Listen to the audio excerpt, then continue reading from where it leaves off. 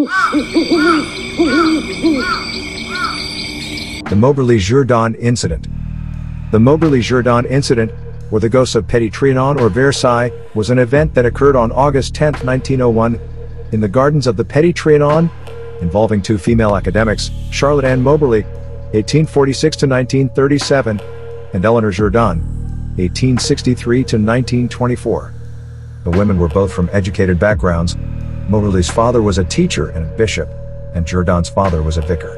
During a trip to Versailles, they visited the Petit Trianon, a small chateau in the grounds of the Palace of Versailles, where they allegedly experienced a time slip and saw Marie Antoinette as well as other people of the same period.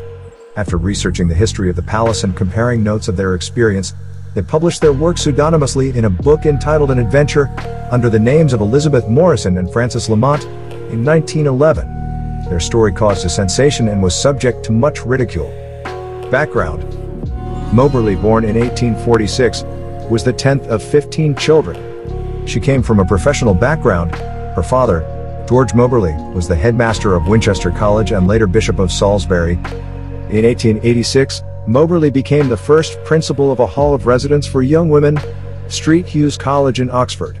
It became apparent that Moberly needed someone to help run the college, and Jourdain was asked to become Moberly's assistant.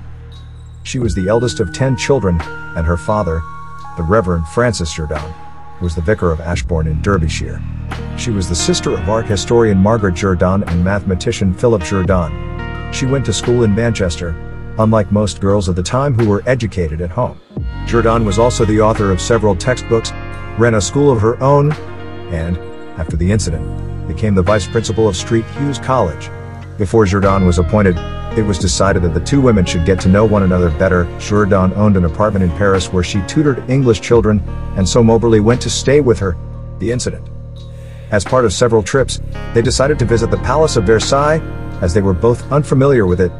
On August 10, 1901, they traveled by train to Versailles. They did not think much of the palace after touring it, so they decided to walk through the gardens to the Petit Trianon. On the way, they reached the Grand Trianon and found it was closed to the public. They traveled with a Baedeker guidebook, but the two women soon became lost after missing the turn for the main avenue, Allée des Deux Trianons. They passed this road and entered a lane, where, unknown to them, they passed their destination. Moberly noticed a woman shaking a white cloth out of a window, and Jourdain noticed an old deserted farmhouse, outside of which was an old plow. At this point, they claimed that a feeling of oppression and dreariness came over them. They then saw some men who looked like palace gardeners, who told them to go straight on. Moberly later described the men as very dignified officials, dressed in long grayish-green coats with small three-cornered hats. Jourdain noticed a cottage with a woman and a girl in the doorway. The woman was holding out a jug to the girl. Jourdain described it as a tableau vivant, a living picture, much like Madame Tussauds waxworks. Moberly did not observe the cottage but felt the atmosphere change. She wrote, "Everything suddenly looked unnatural, therefore unpleasant. Even the tree seemed to become flat and lifeless as would worked in a tapestry. There were no effects of light and shade, and no wind stirred the trees."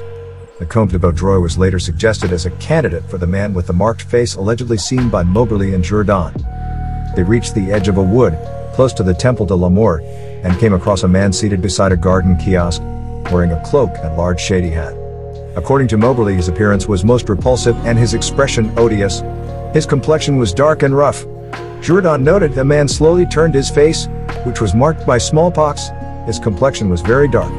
The expression was evil and yet unseeing, and though I did not feel that he was looking particularly at us, I felt a repugnance to going past him. A man later described as tall, with large dark eyes and crisp curling black hair under a large sombrero hat, came up to them and showed them the way to the Petit Trianon. Portrait of Marie Antoinette by Wertmuller. The figure that Moberly saw near the Petit Trianon was claimed to bear a resemblance to the Queen as depicted in this painting. After crossing a bridge, they reached the gardens in front of the palace, and Moberly noticed a lady sketching on the grass who was looking at them. She later described what she saw in great detail. The lady was wearing a light summer dress, on her head was a shady white hat, and she had lots of fair hair. Moberly thought she was a tourist at first, but the dress appeared to be old-fashioned. I came to believe that the lady was Marie Antoinette. Jourdain, on the other hand, did not notice the lady. After this, they were directed back to the entrance and joined a party of other visitors. After touring the house, they had tea at the Hotel des Reservoirs before returning to Jourdain's apartment. Aftermath. After leaving Versailles, neither Jourdain nor Moberly mentioned the incident to one another until a week later. Moberly wrote a letter about the trip to her sister, and when she got home in the afternoon of the Versailles incident, she asked Jourdain if she thought the Petit Trianon was haunted. Jourdain told her that she thought it was 3 months later. In Oxford, they compared their notes and decided to write separate accounts of what happened and research the history of the Trianon. In doing so, they found that on August 10, 1792, the Tuileries Palace in Paris was besieged, the king's Swiss guards were massacred, and the monarchy itself was abolished 6 weeks later. They visited the Trianon gardens again on several occasions but were unable to trace the path they took. Various landmarks, such as the kiosk and the bridge, were missing, and the grounds were full of people. Trying to come up with an explanation, they wondered if they had stumbled across a private party or an event booked that day. However, they found that nothing had been booked that afternoon. During their research, they thought they recognized the man by the kiosk as the Comte de Vaudreuil, a friend of Marie Antoinette, who herself had been thought to have been seen by Moberly. Convinced that the grounds were haunted, they decided to publish their findings in a book, An Adventure, 1911, under the pseudonyms of Elizabeth Morrison and Frances Lamont. The book, containing the claim that Marie Antoinette had been encountered in 1901, caused a sensation. However, many critics did not take it seriously on the grounds of the implausibilities and inconsistencies that it was thought to contain. A review of the book in the Proceedings of the Society for Psychical Research suggested that the women had misinterpreted normal events that they had experienced. In 1903, an old map of the Trianon Gardens was found and showed a bridge that the two women had claimed to have crossed that had not been on any other map. The identity of the authors of An Adventure was not made public until 1931. Both women are reported to have had many paranormal experiences before and after their adventure. In one of them, Moberly claimed to have seen in the Louvre in 1914 an apparition of the Roman Emperor Constantine, a man of unusual height wearing a gold crown and a toga. He was not observed by anybody else.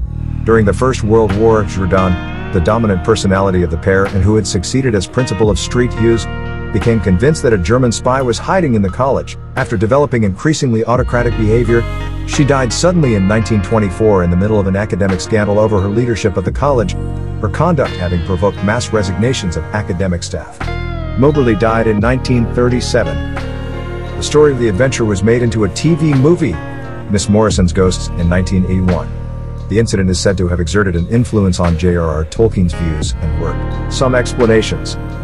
In addition to the explanation by the women that they had been caught up in what is now called a time slip and had observed ghosts from the past, a non-supernatural explanation of the events was proposed by Philippe Julien in his 1965 biography of the aristocratic and decadent French poet Robert de Montesquieu. At the time of Moberly and Jourdain's excursion to Versailles, Montesquieu lived nearby and reportedly gave parties in the grounds where his friends dressed in period costume and performed tableaux vivants as part of the party entertainment. Moberly and Jourdain may have inadvertently stumbled into a rehearsal for one of these performances. The Marie Antoinette figure could have been a society lady or a crossdresser, like the pockmarked man Montesquieu himself. It was suggested that a gathering of the French decadent avant-garde of the time could have made a sinister impression on the two middle-class Edwardian spinsters, who would have been little used to such company. In a review of the history of the Moberly-Jourdain adventure and the extensive public reaction to it, Terry Castle noted with skepticism the claim that a shared delusion may have arisen out of a lesbian folie à deux between the two women. Castle concludes that, when all proposed explanations have been considered, a core of mystery remains as much in relation to the psychological dynamics of the pair as to any aspects of the paranormal associated with their story.